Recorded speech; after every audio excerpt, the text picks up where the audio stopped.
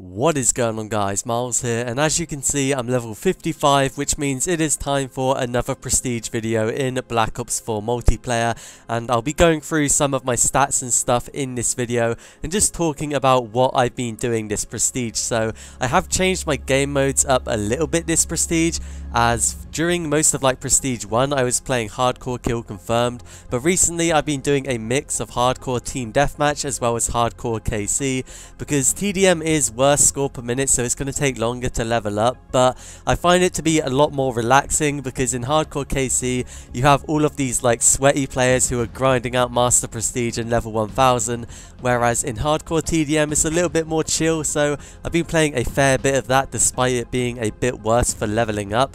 As for my weapons, I've been using pretty standard stuff. I've mainly been using the GKS.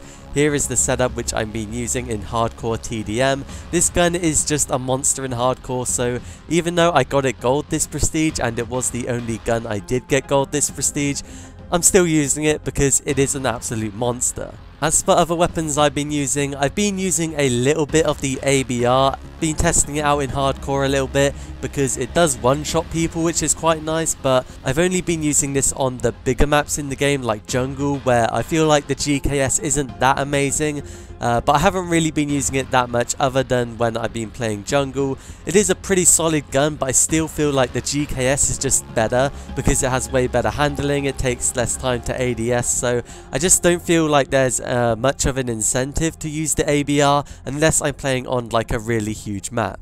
So here are my stats. This is all we have for the combat record in Black Ops 4, and I'm gonna compare these stats to my stats last prestige. So my win-loss has actually gone up a lot. It's gone from 1.95 to 2.38, which is a pretty huge jump just for one prestige, so I am really happy of that, especially since I am a solo player and it is quite hard to carry games on your own sometimes if you're playing solo.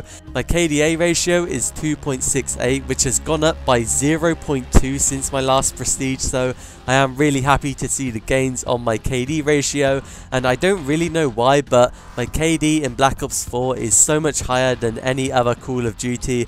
I have no idea exactly why that is. Maybe it's because I've started playing hardcore and I'm surprisingly good at it compared to core.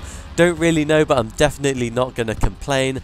But I feel like my biggest improvement this prestige was in my score per minute. As you can see, it is now 481, whereas last prestige it was only 438. So this prestige alone, my score per minute has gone up by 44, which is pretty mad actually.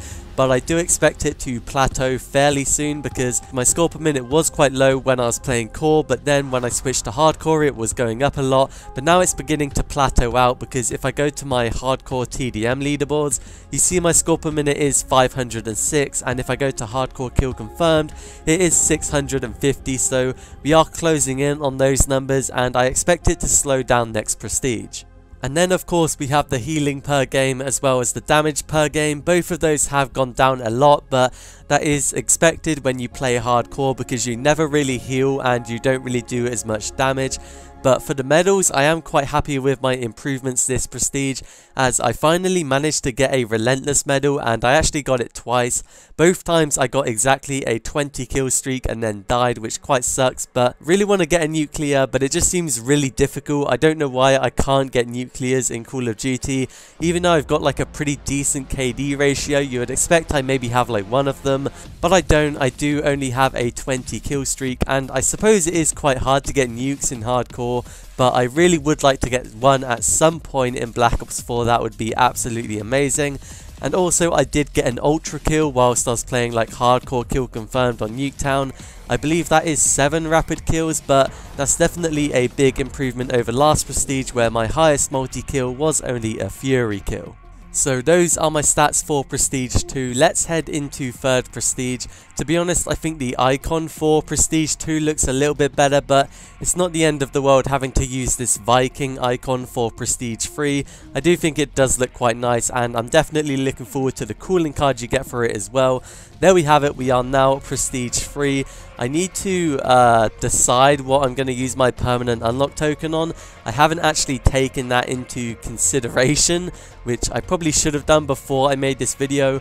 I think I might be saving a perk because I'm using the GKS, as you guys know, and I already have that weapon saved, so I feel like I should just save parts of that creator class, which are really good. So I'm just looking to see what perks I use and what level you unlock them. We have Dead Silence, don't really use that. I do use Cold Blooded, but it is only level 15. I think I might actually have all my perks unlocked at level 1 besides Cold Blooded. I'm pretty sure that is the case, so I honestly have no idea what I should spend my unlock token on. Alright, so it took me a little bit of a while, but I finally decided I think I'm going to be keeping my strike team for this prestige because it is a level 39 kill streak, and I do think it's one of the best streaks in the game, and I use it whenever I have it unlocked. And since it is a pretty high level, I'm just going to use my permanent unlock token on it. But there we have it, that is my third prestige video for Black Ops 4. Let me know what level you guys are down in the comments below, and I need to change my character because I do not use battery at all. I don't like that specialist, and I'm going to go back to Crash because Crash is the best specialist in the game. But hopefully you guys enjoyed this video. If you did, leave a like and subscribe to the channel for more, but I'll see you guys in another video.